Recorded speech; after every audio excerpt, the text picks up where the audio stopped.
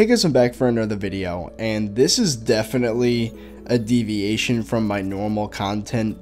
Today, I am announcing the beginning of probably the most difficult challenge I've ever put my body through in my entire life. And in my past, I've live streamed for 24 hours straight. I've played Bed Wars for 24 hours straight and gotten 156 wins. I've eaten a ghost pepper. I've gone camping out in negative degrees temperatures. But today,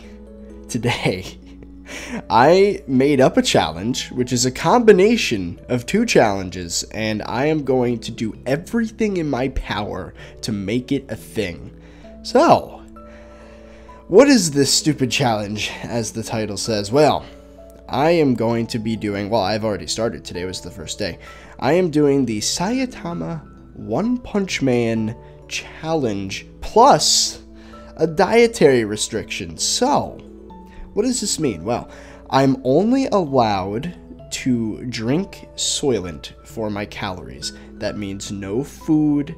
That means no snacking. That means no special drinks, no sodas, no juices, nothing except for G Fuel, because I need my caffeine in the morning and it doesn't add any calories anyway. But anyways, yeah, so 100 push-ups, 100 sit-ups, 100 squats, and a 10-kilometer run every single day for 30 days, a month.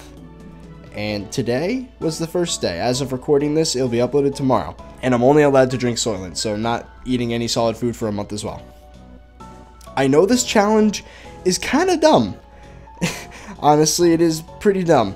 As far as the fitness world is concerned, there's a lot of people that are probably scared for me, but rest easy, everybody. I know the biggest problem with this challenge, and it's people's knees. Well, luckily, I already bike 9 miles a day to get to work. And I did some quick research online, and biking 3 miles equals roughly 1 mile of running. So 9 miles a day means 3 miles taken off my running time. So 10 kilometers is roughly 6.2 miles, so I only have to run 3.2 miles a day, which should be a lot easier on my knees because biking is low impact. So that's nice. And the equipment at the gym I'm going to is very nice as well. The sit-ups aren't going to hurt my knees either because it's got like those roller things. If at any point I feel like I'm actually going to hurt myself, I will stop, but it's been day one. Sure, I'm tired, but I'm fine. Tomorrow I'm probably going to be sore AF, but you know what? I'm going to keep going anyways. But yeah, that's the challenge. And I know it's weird to announce this over a voiceover. You would think I would start having panning shots of the before pictures or whatever, but don't worry, I'm doing all of that. I'm gonna make the high edited video for when all this is done, but I'll record a bunch of footage anyways. So I am going to be uploading multiple times a day to my Instagram with progress towards this challenge. I would advise that every single one of you watching this video follow me on Instagram so you can track my progress and, most importantly, egg me on to keep going. If there's anything that motivates me, it is when the subscribers tell me to do it. When there's people constantly there rooting for me, telling me not to stop, even if things get tough, just to keep going and to make fun of me when I do something wrong. Like, just do it. Just do it is the voice in my head that keeps going constantly, but I need to hear that from the outside as well. So I'd greatly appreciate if you guys were there for me on Instagram to keep me up, to keep me motivated for this challenge. And some of you are probably wondering, like, Brandon, why are you doing this? Like, well, there's multiple reasons. A couple psychological, well, it's all psychological basically. Not only would it make cool YouTube content, I'm not going to go into detail, but, you know, last summer, around August, something very depressing happened in my life, and I took a huge dive in self-esteem. It was a breakup. I'm not going to go any further than that, but it was a breakup.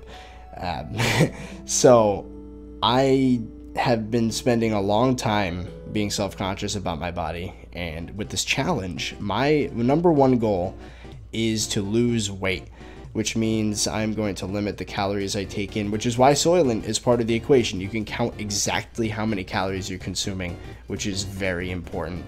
So no calories sneaking their way into my diet through snacking or whatever. It's just straight up soiling. Make sure to follow on the Instagram, and I can't wait 30 days from now to start editing this crazy video. Oh my god, it's gonna be insane. And I can only imagine what's gonna happen with my body. Anyway, that is it. So, I hope you guys enjoyed, and I'll see you guys later.